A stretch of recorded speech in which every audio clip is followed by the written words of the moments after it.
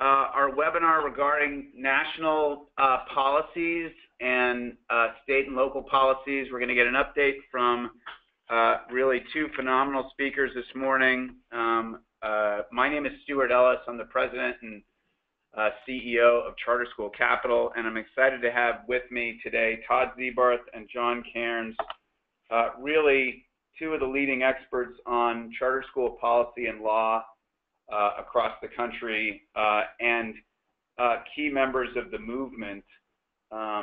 Welcome, gentlemen, Todd and John. Nice to be here. Thank you. Before we get going, I think it'd be great for everybody to hear your current roles and your history in the movement, just so they have some perspective and can be introduced to you. And I think you're likely better at doing that than I would be. Todd, can you provide everybody a little background? Sure will. Good afternoon, everybody, and happy National Charter Schools Week. I'm with the National Alliance for Public Charter Schools, and I lead our state work in which we work with partners in states to enact laws in the states that don't have them and strengthen the laws in the states that do have them. And I've been working on state policy for charter schools in some form or another since 1997. Great, thank you. John? Thank you. I began thinking about charter schools in the mid-'80s with the Citizens League of Minneapolis. I helped write the original concept paper with others, wrote the first legislation and passed it. We then had a grant to work in other states to prove charter schools were viable. And since the early 90s, my law practice has been essentially only with charter schools on policy and facilities and many other matters. Thank you. And for those of you who are not familiar, Charter School Capital has been around now for 10 years. We were founded in 2006. We've been funding charter schools since December of 2007. It's all we do. In our history, we've invested over $1.5 billion now in charter schools across the country. Over 550 charter schools and more than 650,000 students supported in our history. As with these gentlemen, we're dedicated to charter schools, and that's our program, and that's it. And today, we're going to get into some of the content about the changes and dynamics of the current landscape for policy and law around the country. So, with that, these are the things we're going to cover today. As Todd and John alluded to, we're going to cover today state policy landscape, some of the issues arising in different states across the country that may have an impact or set trends for things in other places. The federal policy landscape and issues associated with that, which, given the changes in administration recently, I think people are very concerned about. And then trends and impacts overall that these policy changes or dynamics may suggest for charter schools going forward.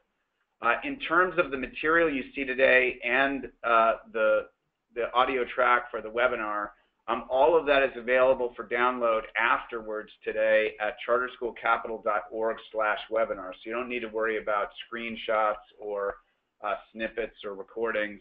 It'll all be available. You can forward the presentation and even the recording information to other colleagues to the extent you want today. And I did want to let people know we're actually quite excited about the attendance today. There's obviously a lot of interest, and with well over 400 people today on the webinar, it's obviously an intriguing subject matter for everybody. And with that, we'll drop into some of the material and kick things off with the policy landscape. So,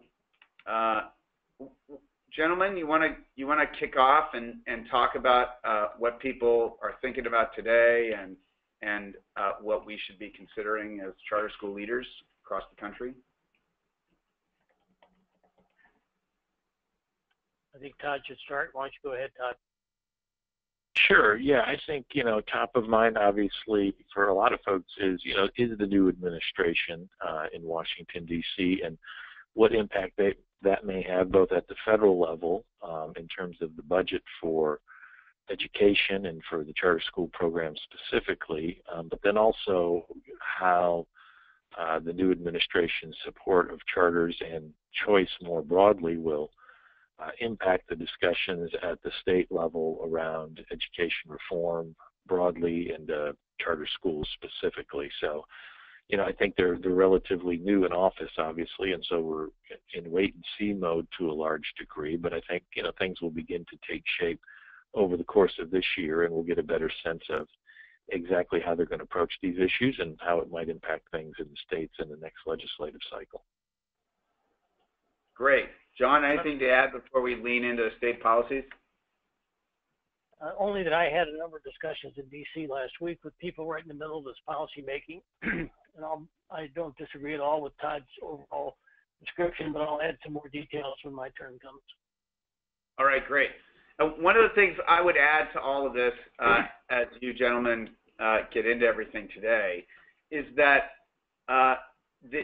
there are significant implications of a lot of the policy changes and the dynamics in each state that affect the funding available either from government agencies, which are generally either subsidies or direct grants and increases in programmatic funding, or the underlying market and dynamics for which financing options in the market can be considered, since anybody investing in the charter school space or providing capital to charter schools is doing it against a backdrop of what are the laws, what are the constraints, what does that suggest for stability and or the future strength of individual charter schools, a local charter school market, or things at a state or a federal level. And so a lot of these things may, although people tend to look at them for options and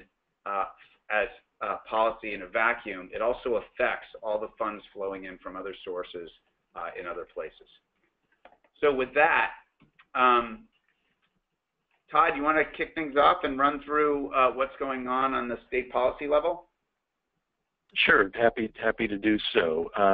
So I know folks are working hard in their schools and focused on serving their kids well, and we just thought it would be good to kind of take a look beyond just the school level and talk a little bit about what's happening in other states, just to give you a sense of what's happening nationally and what might be happening in your state or coming to a state near you sometime soon. So I wanted to first begin by just talking about the continued momentum we're seeing across the country to enact charter school laws. 5 states have come online since 2010. Maine passed their law in 2011. Washington passed their law via a ballot initiative, the only state to do so. In 2012, it was ruled unconstitutional by the state Supreme Court in September of 2015, but the charter supporters came back there in the 2016 session and had the law reenacted in a bipartisan way in the legislature, and so it unfortunately is being challenged again by our opponents in court there, but we're hopeful that this time around it will be held up as constitutional. Mississippi passed a law and then significantly strengthened it on a couple of occasions in 2013 and 15. Alabama came online in 2015, and then we were happy to see Kentucky come online this year, became the 44th state, along with D.C., to have charter school laws on the books, and hopefully we'll have schools open there soon. Todd, can you, as you mentioned the dynamics and the battle going on in Washington as an example, as you go through these the dynamics in various states, can you mention briefly what kind of support the Alliance is providing to the state and local lobbying efforts? Absolutely. Yeah.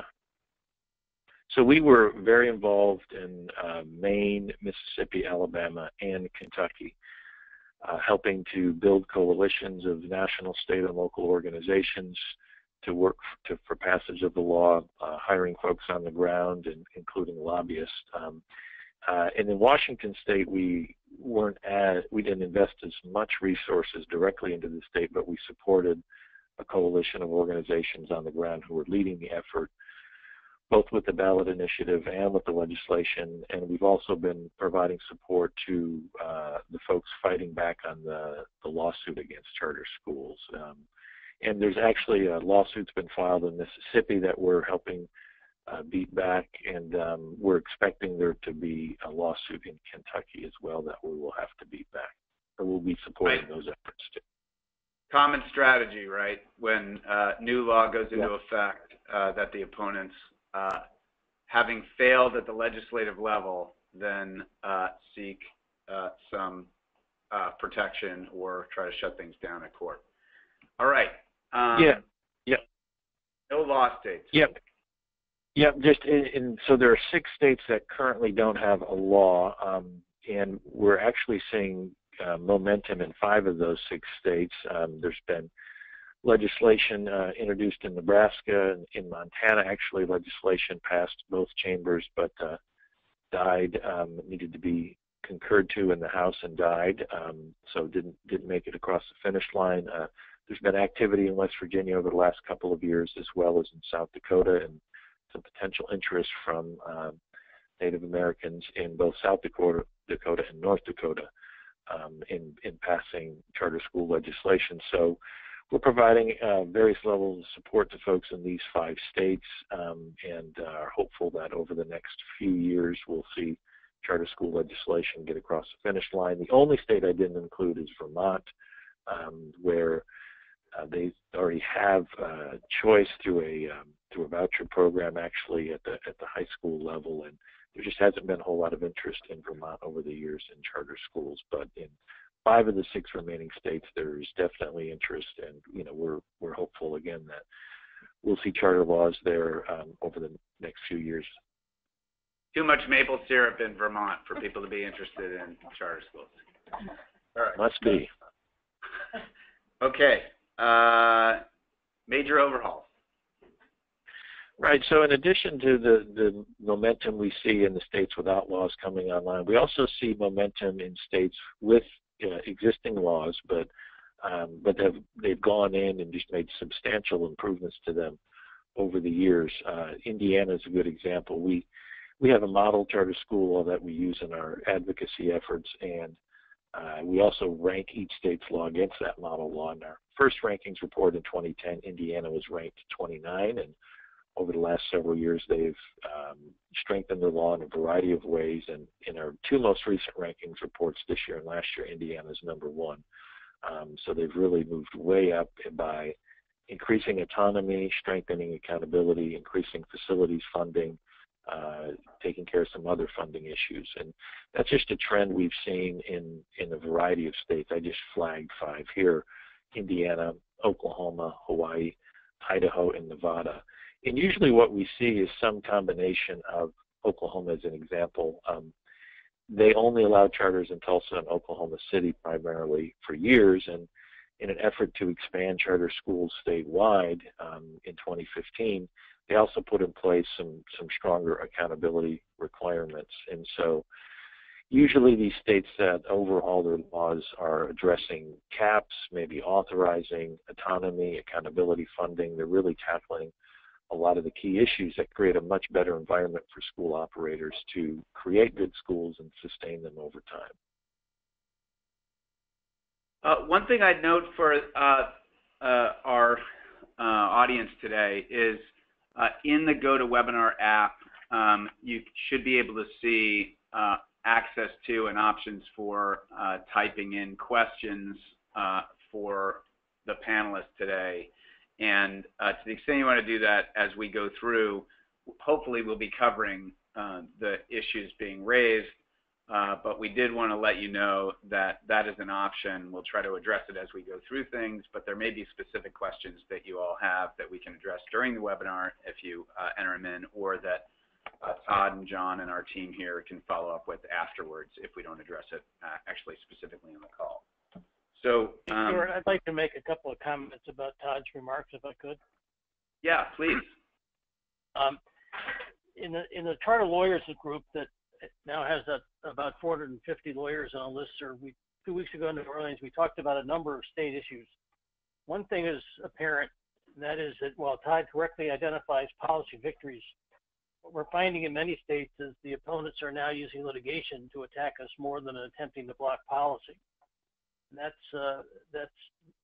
we're alert on that with the Lawyers Council, and we see a lot more of that than we have. The second point I would make is in a couple of states, we're finding school district authorizers, and in some cases, even at the legislature, school districts representatives, tinkering with the charter school laws in a way that we haven't seen before. In Minnesota, for example, there's some signs that while all schools, including charters, will get more money this year, there's been some allocation changes so that in certain categories, charter schools, school boards are pulling money away from the center city districts, for example, into the suburban and rural districts, which has the effect of slightly increasing the imbalance of funding. I have no idea if that phenomenon is anywhere else, but it's starting to show up in places where we do have a little bit of concern. We are also, I'd add to that, that we are also seeing in local opponents or authorizers, where the authorizers are the school districts themselves, who may be supportive of charter schools at times, but also can be competitive with or opponents, adding things to charters themselves that create additional local restrictions on the freedom of a charter to engage in its own activities or work in ways to attract either funding or student populations or what have you. And those challenges, while some are, as you mentioned, litigation, others are just the authorizers building in constraints to the either charter application process, charter renewal process, or the scope of what a charter can do, even when it's fully operational, that build in competitive constraints that make the charters less capable of delivering some of the value they'd otherwise be delivering under the law and as intended from a policy standpoint. So, Todd, policy issues, progress since 2010? Sure. So in addition to kind of looking at it through, the no-law states coming online, the states overhauling their laws, this sort of provides a lens into the issues that we've seen a lot of movement on over the last several years. 16 states have lifted their caps either partially or entirely, and we actually find that in most states now, caps are not a constraint on growth in terms of numeric caps. Obviously, that's not true across the board. Still a challenge in a place like Massachusetts, in a place like Maine, in a place like New York City. So there are some selective states where, the caps are still a problem, but compared to where we were at in 2010, that's just not a constraint on growth anymore. There are other things that are beyond caps, but not that issue. Secondly, we've seen a lot of activity around clarifying the rules of the road for accountability for both schools and authorizers. Ohio is a state that has made particular progress on that, as folks on the call might know. Ohio is a state that's obviously seen some successes in the charter movement, but has also been plagued by some real problems and some real challenges. And the state's taken a couple of different bites at the apple to try to improve things. Most recently, in 2015, through House Bill 2, they enacted a variety of changes to their law to increase transparency and strengthen, again, school accountability, but also accountability for the authorizing entities. Stuart kind of mentioned some shenanigans we see sometimes from authorizers who try to micromanage schools, try to re-regulate them through the application and contracting processes. And we've seen an increasing number of states say, we need to hold authorizers accountable for the work that they're doing in terms of authorizing schools, as well as accountable for the performance of those schools. And so we've been encouraged by the progress we've seen there. And then lastly, facilities. As I'm sure everybody on the call knows, this is probably the biggest challenge we see in state after state after state. And when a lot of charter laws were passed initially, folks just did not, give as much attention to the facilities issue as needed to happen. And thankfully, we've seen, increasing number of states do really a wide variety of things to try to provide better support here, everything from providing charters access to empty public buildings to providing some dollars through a per pupil allotment to charter schools for their facility costs, to trying to enact policies that will lower the borrowing rates for schools. And this is one where we just see state after state, this is the number one priority as they head into legislative sessions, is to improve facility support for charters. So again, we're seeing some progress there, but this is one where we need to see a lot more progress. Challenges? Yeah, and so, kind of talked about the positive, but, we see a lot of pushback out there. Rhode Island is sort of the state where we've seen probably the most success in pushing back against charters in the legislature. Last year, Rhode Island enacted a law that cut funding to charters, as well as created an uncertain funding system for them in the future.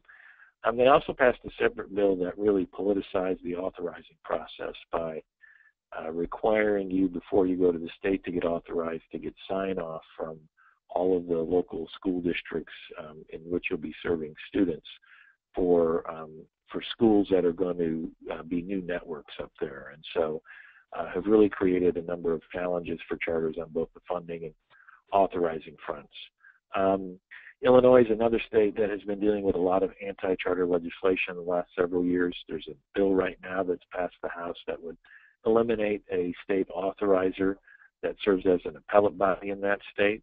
As folks know, without a check on school district authorizing, either through an appeal or another authorizer, school districts tend to behave badly when it comes to charter schools. So it's important to keep that in place in Illinois, but they're dealing with a variety of other pieces of anti-charter legislation, and they've been successful up until now in beating it all back. So we're hopeful we'll do that this year.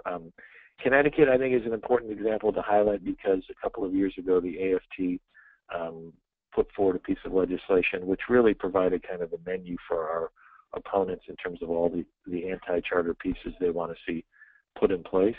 Thankfully, that bill was significantly amended and passed and actually made some improvements to the law, but the starting point was pretty damaging. And then lastly, in California, there's for the last several years have been legislation introduced that would damage charters in a variety of ways. This year, there's 2 or 3 pieces of legislation that would significantly alter the policy environment in ways that would not be helpful, including removing the appellate process for charter applicants. So as much good news as we're seeing out there across the country, there's also a fair amount of anti-charter stuff that's been introduced not only in these states but in a lot of other states. And while we've been largely successful in defeating it, it's always a concern to us, and particularly concerned in a place like Rhode Island when that stuff actually passes. Todd, a couple of things that have popped up here. In the Rhode Island example, as the legislative process has gone through and changed some of those things affecting new networks, did those politicized guidelines also relate to charter renewals or issues for existing programs? Like, do they have to go get local support also in order to get a renewal at the state level? That's a great question. My understanding is that though the kind of politicization of the authorizing process that I mentioned only impacts new networks, the original legislation would have impacted everything, every type of new school and renewal. But again, my understanding is that it's just new networks that want to open have to go through that process. But obviously, I'm sure anti-charter legislators will be pushing to expand that to include those other things in the future, and we'll have to, and our partners there will have to fight back against that. And then another question is, any insight from either of you about the dynamics of Michigan policy and underlying dynamics? There are a lot of issues going on, and including concerns about cuts to online charters, but generally just Any update on some of the dynamics in the state of Michigan? Yeah, I actually live in Michigan, and have a kind of a front row seat to what's happening there. There was a pretty extensive debate over the last couple of years about Detroit and what would happen to Detroit, public schools as well as the charter schools in Detroit, and some legislation was passed last year that made some significant changes to the educational landscape in Detroit, mostly, helpful on the charter side, we thought. And then, this year, I think as part of the budget, the governor's proposed cutting funding for cyber charters or online charters. It's actually a recommendation we don't totally disagree with. We do think states need to really fundamentally rethink how they're funding online charters, perhaps even using a performance-based funding approach, just because the unique nature of those models. But I think there's been a fair amount of pushback within the state to those proposed cuts, so we'll sort of see what happens to it at the end of the day. Great. John, as we transition to the federal side of things, anything else you want to add on the state-specific side? Perhaps one little historic anecdote, which is as to Vermont. One of the reasons we probably won't see charters there is because they've had a public school law factor, which I believe is in the state constitution, which was rewritten in the 1800s, late 1800s. It became a model for choice programs. So when we first looked at it in Minnesota, that's one of the first places we looked. But historic. You're saying it already exists in a form, and as a result, not as much pressure to have it fall under the charter moniker. Right. So as to All right. the federal situation, there are kind of two major takeaways in the comments I'd like to make and discuss. One is that there's the high public profile of choice and charters in the incoming administration has certainly encouraged people all over the country in both the charters and other choice options, which people talk about. So that publicity has helped. I think it's gotten the attention of a lot of people. It's tended to harden some opposition, but in other places, it's actually been pretty widely seen as an encouraging sign. The second thing is that a lot of the discussion about numbers we've seen were mixed up between the fiscal 17 and fiscal 18 potential budgets. The fiscal 17 budget, which was now passed by the House and seemingly is going to be passed by end of day tomorrow, so that we don't have a shutdown, or end of day Thursday, we don't have a shutdown. Doesn't change much of anything. The facilities grant support is the same. It's about $16 million a year. The grant process is going on right now. The general funding for Title I, Title II. Title I may get a little bit more money, but what's difficult to ascertain at this point is whether that's being offset by other cuts. So the attention really is now going to focus on the fiscal 18 budget, and that's where some of the debate is starting to emerge. We know, for example, that the proposal has been to cut the Department of Education federal funding by 14%. It's not clear how that will impact charters because we don't know where the cuts will land. And it shouldn't be overlooked that less than 10% of all K-12 funding in the country is federal. I've looked at budgets for charter schools all over the country, and typically one will see somewhere between 5% at the low end and maybe as high as 11.5 or 12% at the high end of federal monies, and a lot of that depends on free and reduced lunch aspects of the school's enrollment. So I think that we're seeing some potential impacts. For example, it's pretty clear that the fiscal 18 proposal will eliminate Title II funding for teacher training. Some of that money may be shifted over to Title I or Title IV. Some may be shifted to special ed. The consensus seems to be more money will flow to charters, and there's also a lot of discussion about, for the first time, the federal government taking a more direct interest in charter options like vouchers. The voucher debate seems to be settling on tax credits rather than direct funding, which will make a difference in many states. And we'll have to see. There is some confusion about the extent to which increased funding by tax credits or otherwise for vouchers could impact the charter school world. But that's still very fuzzy at the moment. And in a conference I was at last Friday in Washington, there's no clear picture except that the debate's on, and there's a lot of questions being asked about how the future 18 budget might look. By and large, though, I think most expect no less total funding. It just may come in different ways. The other thing that seems to be pretty clear is that some of the federal funding may become more competitive. That is, that it's not going to be necessarily spread state by state based on enrollments or charter enrollments or public school student enrollments. It may be more, some may be put into more competitive grants, which means that there is the potential of some districts and charter schools getting more or less, and perhaps some not getting any at all. That remains to be seen. Again, there's a lot of doubt about whether the Congress is going to buy some of those ideas, but again, it's way too early in the game to predict with any certainty. So I think that's the big picture.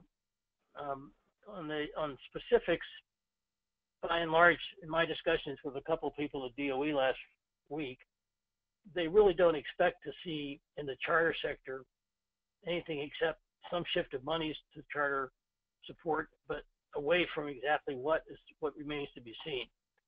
So by and large, people do expect the total U.S. Department of Education spending and funding to increase. Right now, it's approximately 70 billion, all told, across the country, and that may go slightly down. And again, it depends on whether the decreases are in direct grants or tax credits or however one might do it. But by and large, the staff, at least at DOE, don't think there's going to be changes of great magnitude in the fiscal 18 budget. And then, of course, right after that comes fiscal 19. So again, it's too speculative really to say much there. So that's where we are on the fiscal 17 and 18 budgets. And on the policy side, the federal government's been pretty good in supporting facility development in certain ways. They're pulling back a bit on that. The race to the top concepts aren't going to play out much anymore. There's some discussions about federal oversight on the core learning programs. That's basically a state initiative, not a federal initiative. Again, not likely to see much there. So I think by and large, the higher publicity and profile of charters will help, not only in Washington, but could help in the states as well. And there's an ongoing discussion on how any support for vouchers might impact the future of charters. At the moment, it doesn't appear to be huge, but it's simply worth pondering all the time. So that's pretty much a summary of where we are with the federal side. What about facilities financing and support for that at the federal level? Right now, the staff person who oversees that I talked with last Thursday doesn't see any decrease in the facilities funding, but he does believe that the process of paying that money out will be far more competitive, and there'll be less interest than just simply funding a little bit everywhere in favor of funding specific projects of some scale in selected states and with some selected CMOs and EMOs that are joint ventures with state LEAs and departments who are seeking that funding.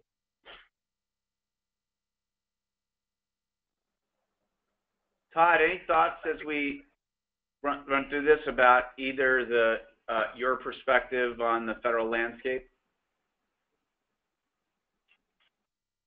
Well, I think the president and the new administration has put out their ideas as John articulated, and I think the big question is going to be how many of those actually make it through Congress. I think from the charter perspective, there are a couple of ways to look at it. One is if you are a new school or a school that wants to replicate or expand, you'll be heartened to see that the charter schools program is, proposed at least to get some significant increases. That money, helps schools, brand new schools start. It helps existing ones replicate and expand. It provides some money for a couple of these facilities programs, all of which is helpful. If you're an existing school that's relying on, after school money or teacher training money or some of the, Title I, IDEA, I think we'll have to just wait and see what happens. The president's proposed some cuts to some of those programs, some significant cuts, and we're hopeful that we'll be able to get both an increase in the charter school program along the lines of what they've proposed, but at the same time be able to preserve some of these programs that are helping existing schools with some of these matters like before, after school, and teacher training. So there's a lot of fight to happen between now and when it gets across the finish line. But I just think if you're a new school or an existing one, you're probably looking at the budget a little differently. All right. John, should we touch on additional detail around facilities, or roll to federal budget funding impact details, or anything you want me to hop to? Well, it's pretty clear that the grant support and the credit enhancement support is not going to go down from what it has been, and that's supported a lot of great opportunities for schools and facilities. But it isn't really going to impact to the scale it might. I think that the real future of facilities is the kind of work that we're doing, Stuart, of getting access to the private capital market. In the philanthropy roundtable discussions last Friday, seemingly was the message from some of the larger foundations that their interest in facility support was at least stable, if not waning a bit, and their interest in operational support and startup support was increasing. So I think the feds will stay pretty much where they are. I think the private sector, private foundations are going to be slightly less interested in expanding facility support. And in some cases, there are some signs that they may simply switch entirely to operational support. And we've seen, against this backdrop, we've seen an increase in various options for charters across the country, including direct interest and the capital side for programs through us, where there are more schools accessing charter school capitals programs and more funding sources interested in supporting and investing in charter schools through the programs that we have, particularly on the facilities front, where there's pretty rapid expansion going on there in terms of options, at least through us. But I see significant expansion in the options available to charters all across the country, both on the lending side, the credit enhancement detailed on the state and federal side here for loans and bond programs, and more importantly than ever, I think, is the private capital flowing into long-term lease programs where the schools can control their own facilities without necessarily having to have the capital support for or the risks associated with real estate investment. So that expansion of funding interest and funds in general is increasing flexibility and options for schools. Still way short what's needed, given that there are, I think, Todd, by recent estimates from the National Alliance, more than 1.2 million students or kids or families on waiting lists for the 7,000 charter schools that exist already. That 1.2 million on the backdrop of 3 million kids in schools is a near 40% level of additional kids asking to get in, and suggests really strong demand for charter options across the country. One other thing to pay attention to, Stuart. One other thing to pay attention, Stuart, is in the tax plan, the one pager which came out last week, leaving more questions than answers for sure. But one thing that I've seen a couple of commentaries from the financial market analysts is concern over whether or not the double tax exemption for tax-exempt bonds is going to be tinkered with at all. Right now, there's no commentary out of Treasury or out of the OMB on that, but that's a huge deduction that has a great positive impact on the access to markets at some points in time when the schools that eventually might be eligible for bonding, and it's going to be a reasonably small percentage of the market, may be able to access it. Okay.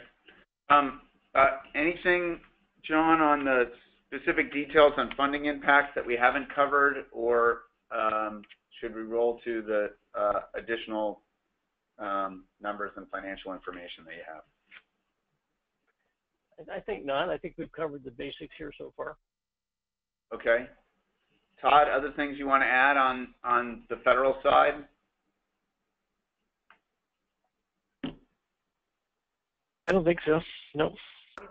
One thing that's come up, and you mentioned earlier, Todd, was some of the dynamics going on in California, and we've had a number of questions here about any additional details or dynamics of, I think, the legislative process, or from either of you about the local various litigations. There are things going on there with, I think, the Shasta ruling and dynamics of some of the local authorizers in large school districts like San Diego regarding educational facilities or resource centers or what have you around the state, and other things you mentioned about the appellate process for charters. Is there anything that you'd add in terms of the detail there about the battle going on and what the Alliance or other national supporters are doing, and how that may likely come out over the course of the next few months? In California specifically, Stuart, or more broadly? Yeah. Nope. Okay. We've literally had a handful of questions regarding California specifically. Yeah, I think sort of the big picture goal here is to centralize authorizing in locally elected school boards, give them the one and only bite at the apple in terms of a decision about a charter application, and don't give charter applicants who are denied the chance to appeal up to the county or then the state after that. And the thought by our opponents is that by doing that, that's a way to really choke the growth of the movement, because in at least a lot of districts, the teachers unions, have a fair amount of influence over who gets elected to the local school boards. And so both the litigation that Stuart mentioned, as well as the legislation I mentioned earlier, that's the goal of both of those things, is to centralize the authorizing in just a local board without any recourse around it. I'm not familiar with a lot of the details of the Shasta the ruling, but I think big picture it prohibits districts from authorizing schools or these educational resource centers outside of their district boundaries, or allowing schools that they authorize to have those satellite campuses outside of the district boundaries. And so I know the California Charter Schools Association and the Charter Schools Development Center have been thinking through what are the implications of the ruling and working with schools on transitions. And then the legislation, those two organizations and others are fighting against it in Sacramento as we speak to prevent it from being enacted. And again, it would basically eliminate any appeals in California. I think that one of the reasons I think the California situation is most significant is with about 20% of the student population for the country in charter schools sitting in California schools. Certainly it's a battleground that has the potential for significant impact across the country, whatever happens there and however it comes out. And frankly, it has been a platform for some of the most significant successes in the charter movement, given its very high growth over the past decade and since inception. So, all right. Well, let's talk about some of the key takeaways from your perspective, on these. John, you want to take it away, or whoever wants to roll first and provide thoughts on things? Well, This is Todd. I can. Go ahead, Todd. Sorry. Yeah. Okay. I'll get the ball rolling on these in terms of what's up on the slides here. As I outlined at the beginning, we're making progress at the state level. I think we're going to continue to make progress at the state level, given all of the hard work by the charter advocates across the country. I think we'll see more facility support. I think we'll continue to see clear accountability requirements, which we think is helpful for schools to know exactly what they're going to be held accountable for and not have those rules change arbitrarily by an authorizer. Also pushing for enhanced flexibility. I think we're going to continue to see progress on that. I think our opponents are getting more sophisticated in their anti-charter strategies and tactics. I think they're pushing more and more legislation that would re-regulate us through more transparency. I think what transparency means to our opponents is to make us look exactly like local school districts. And so I think they've gotten better in terms of the issues they focus on and the words they use. We find it's very hard to go in front of a legislative committee and argue against transparency. It's more about how you define it and making sure people understand there's a way to define it that's helpful and a way that's not. So I think we're going to continue to see aggressive efforts there. Obviously, we've talked about the litigation. We're going to, I think, continue to see more and more of that. And then I think they've just gotten a lot tighter in their anti-charter messaging, both in terms of what they say and then how quickly they spread it, particularly through as social media has grown over the last several years. They've been using it as a pretty effective tool against us. And then the last thing I want to mention here is just, I think what the impact of the new administration will be is unknown at this point. We're fortunate in that we've had long-standing support at the federal level, going back to President Clinton, to President Bush, to President Obama, and now to President Trump. So having support at that level is nothing new for us. What is new, obviously, is the fact that the Secretary of Education, Betsy DeVos, her primary issue is school choice, not just through charter, but through vouchers and other mechanisms. So what the impact of that's going to be is unknown. We're hopeful we'll see more funding for the CSP. We'll have to wait and see. That's the Charter Schools Grant Program. We're hopeful that funding for the other programs that charters benefit from will continue to grow. And then, I think John made reference to this. We're really unsure whether there actually is going to be funding for other choice programs, whether through vouchers or tax credits. And if so, what the impact will be on charters. So we've been taking a wait-and-see approach and kind of waiting for some details around what those new choice programs might be, and then at that point figure out whether or not it will have any impact on us and figure out how to go forward from there. And I think I would add two things. One is that I've talked to a number of choice advocates, particularly public choice advocates, who are typically you would describe as more in the center to the left of center political spectrum. We're starting to see a few urban legislators at the state level and perhaps a couple in Congress, less clear.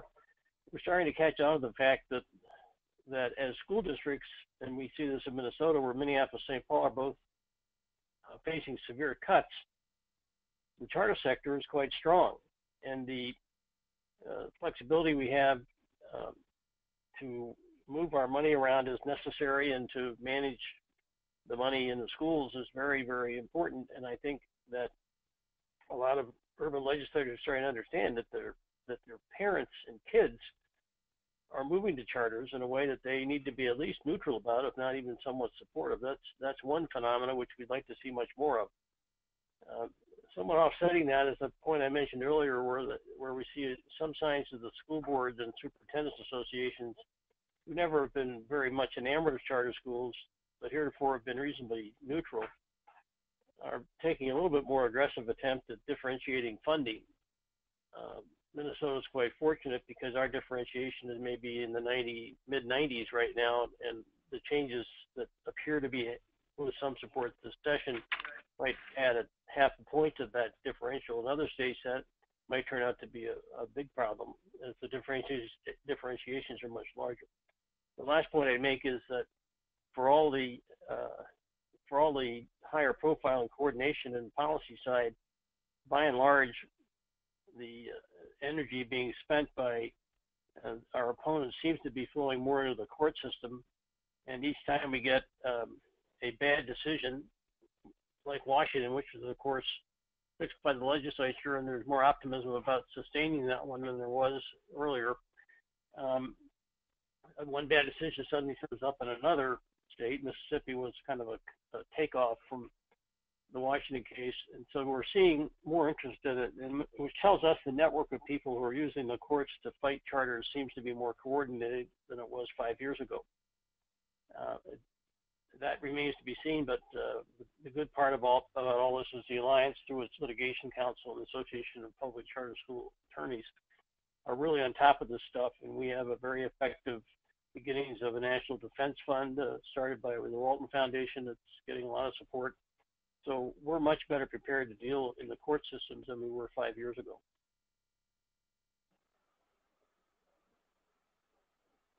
As you look out ahead, anything you'd note here from either of you as you think about dynamics going forward? And one thing as you guys think about this and glance here at today and in the future, I would note that one of the biggest sources of resistance, confidence, and momentum in the country is the whole safety in numbers thing, and that is that the dynamics of what we're talking about today and what we've seen from opponents of charter schools are not new. The nuances to their tactics may change, that is, moving from legislative, or policy resistance to more heavily litigation-oriented resistance. That said, the practical realities remain, which is the opponents of charter schools have and were significantly stronger in terms of numbers, dollars, interested parties, etc. And still, charter law was created. The numbers and money being spent by the opponents of charter schools has remained huge for 25 plus years, and yet charter schools have grown in population in the last decade from 1,200 schools a decade or so ago to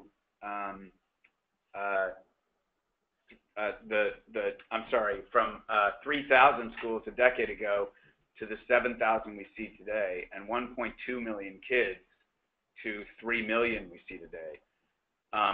That 3 million of families and students who are demanding that public education be better and that they have options to choose from continues to be strong. And whether it's the renewal of a local charter or the passing of anti-charter legislation or other efforts going on, being engaged in by, as we mentioned, whether it's the teachers' unions or other opponents for whatever reason, that resistance and demand for better public education options and school choice and the success of the charter school program has continued to pick up momentum across the country with local programs. A decade ago, half the states we have even had charter law. So despite all the resistance, John and Todd, your efforts and those of the people and charter leaders you represent has been very successful. And although we are here talking about both positive momentum and the resistance or changes in tactics, I think people should take solace in knowing that the fact that programs are better, whether the headlines say it or not, the programs are better than the alternatives. And whether the headlines say it or not, the costs are lower for taxpayers to deliver better value in terms of student education. those fundamental truths are what's driving the movement and why it continues to be successful and why I expect it will continue to be successful. But that doesn't mean we can kind of rest as there will continue to be resistance. Stuart, on that last point, I would offer this. I think it's critical that successes are highly publicized in all states where listeners are located. And that, in fact, that seems to be happening a little bit more. I see less major, quotes, major studies condemning charter school performance than I saw 5 years ago. And I'm beginning to see a few more studies like some of the work out of Stanford University and University of Arkansas among them, making the point that now that the schools that continue to grow and thrive are actually doing quite a bit better academically than the schools with which they compete in the traditional public school system. And part of that has to do with the fact that I think in many states there's more attention being paid to either transforming schools that are underperforming or putting them on a very short leash. And I know that in some states that's actually leading to some controversies about even closures on a slightly quicker pace.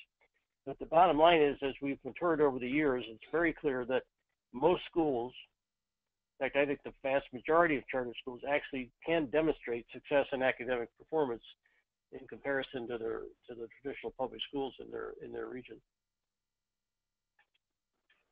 Todd, as you guys conclude or think about any final thoughts, I wanted to remind everybody that the presentation and the audio recording are available for download after the session today, again at charterschoolcapital.org/webinar or webinars. And you can reach Todd and John and me or our team here at Charter School Capital at the email addresses listed here. I do want to say, as you think about for the listeners today and those joining us, as you think about the people who have been on,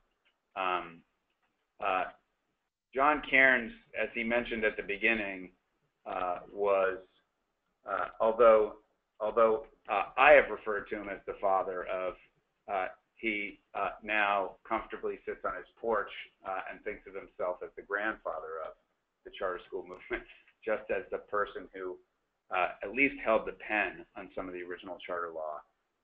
And Todd's activity in guiding the National Alliance in battles all across the country, along with John's support as the charter movement has expanded across the country on the legal front and advisory front. I think these are two of the leading advocates for charter schools in the country, representing organizations and really a huge student population now. And I personally, and I think on behalf of all of us, owe the two of you a great deal of gratitude for what you've been doing to support the movement. Anything you guys want to add as we close out? Thanks. Happy thank you. Part of the movement. Yeah.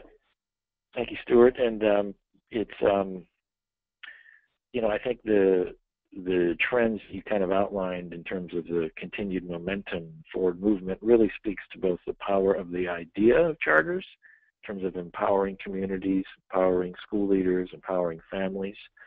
And it speaks to the phenomenal work being done by the folks on the call, founding charter schools and expanding them all across the country. It's extraordinarily difficult and challenging, but also extraordinarily important work. And so we're, humbled to be able to support it in the ways that we do at the National Alliance. Well, thank you both for joining me today. It's a privilege to be on with the two of you, and you can feel somewhat pleased, I think, with the demand for today's webinar on the policy dynamics across the country. There's really very significant interest in the audience today. Thank all of you for being on. The number of people on from the beginning to the end remained constant. In fact, actually rose throughout. So at least people seem to have found things engaging today. With that, we'll close things off today. the information to access us. If you have additional questions or thoughts, please feel free to reach out to any of the three of us or download the material and presentation. And happy National Charter Schools Week to everybody. Get out there and celebrate. Talk to you all soon.